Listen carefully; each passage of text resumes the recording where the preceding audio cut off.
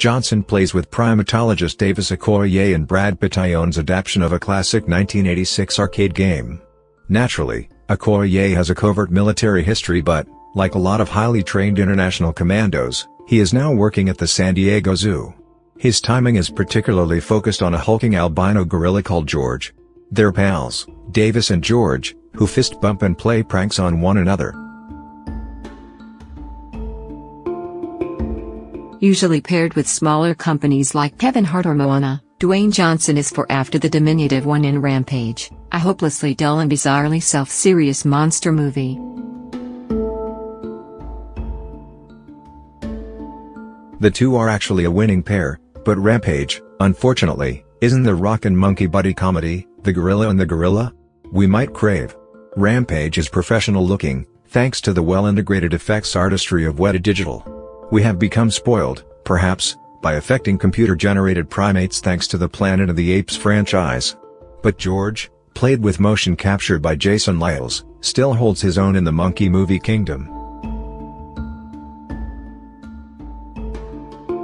And Johnson, so recently in the jungle for Jumanji, remains a truly indefatigable movie star capable of carrying even the most half-baked of premises with colossal charisma. Rampage would surely sink a less sturdy action star, yet even here the wayward mishmash of monster movie tropes only seem to ping off him like bullets deflected by Superman.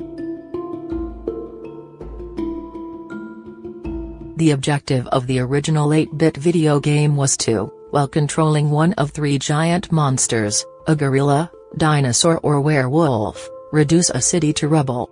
Naturally, a story of such pathos and originality brought Hollywood rushing with a check for millions.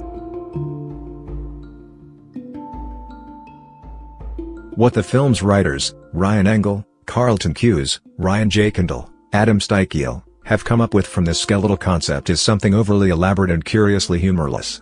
The film opens ominously in space, where a genetic experiment has created a giant mutated rat that chews up the space station's crew, but not before an escape pod with 3 samples shoots back to Earth. The canisters of serum land alongside an alligator in the Florida Everglades, a wolf in Wyoming and at George's habitat in San Diego. Each quickly swells massively while simultaneously becoming increasingly aggressive. With a slightly different trajectory, we might have gotten a more unpredictable mutant trio like maybe a cockatoo, a koala and Keith Olbermann. Now that would be interesting. The company behind the trials tries to quietly recapture the lab results.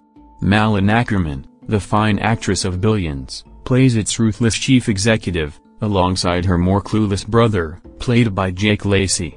Meanwhile, a consortium of military and government agencies try and fail to capture or kill the beasts as they converge on Chicago. Naomi Harris plays a genetic engineer.